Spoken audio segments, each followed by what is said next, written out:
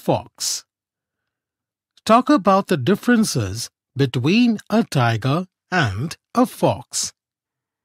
Listen and follow the text. Once upon a time, there was a tiger who lived in the jungle. All the animals, even the people, were frightened of him. When he came, the birds flew high into the sky. The monkeys jumped up into the trees, and the people ran away.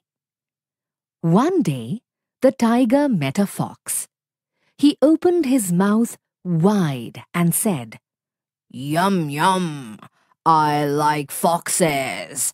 Come here, Mr. Fox, and I'll bite off your head." "I don't want a fight," said the fox.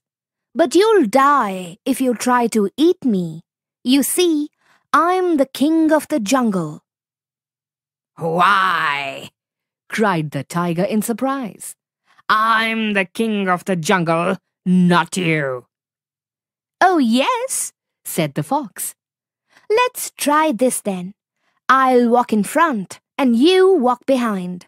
We'll see who's more scary." So the tiger and the fox went for a walk. The fox in front and the tiger behind. First, they met some birds, which flew high into the sky. Next, they met some monkeys, which jumped up into the trees.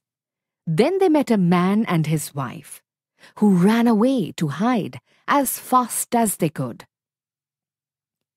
"Did you see that?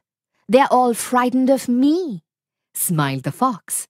"You're lucky to be alive." The silly tiger ran for his life. Before long, he was out of sight. He didn't realize that the birds, monkeys, and people were frightened of him, not the fox.